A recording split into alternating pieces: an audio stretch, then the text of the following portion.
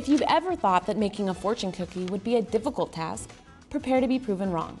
Today on the Breadstick Diaries, Chef Breadsticks is going to show us just how easy it is. Before we get started, you are going to need a cookie sheet, a muffin pan, a whisk, a spatula, parchment paper, a liquid measuring cup, measuring spoons, and a large mixing bowl. You will also need vegetable oil, flour, sugar, cooking spray, cornstarch, salt, vanilla extract, almond extract, food coloring, and eggs. In a large mixing bowl, add 2 egg whites.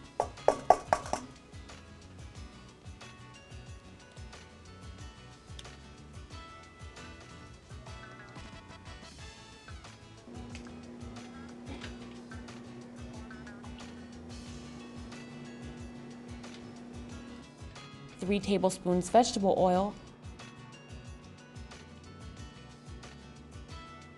half a teaspoon of almond extract, and half a teaspoon of vanilla extract.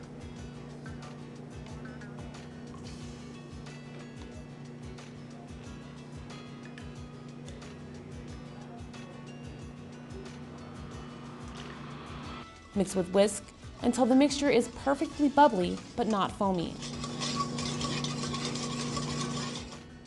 Next, add half a cup of flour, half a cup of sugar,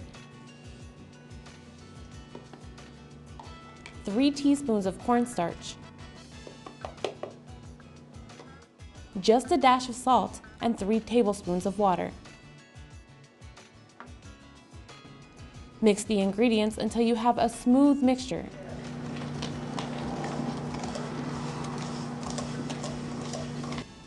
Now on a greased cookie sheet, place 1 tablespoon of the batter and spread with the back of the spoon.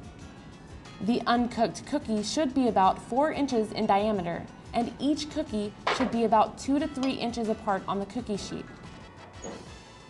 Now the cookie sheet is ready to go into the oven. Place the cookie sheet in the oven and set a timer for about 10 minutes.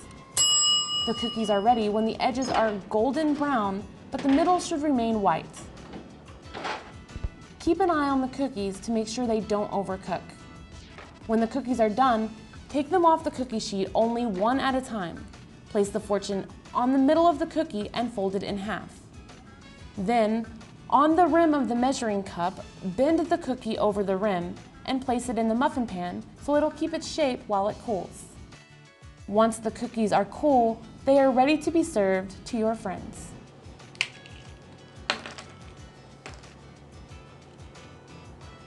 Thumbs up equals auto-fail?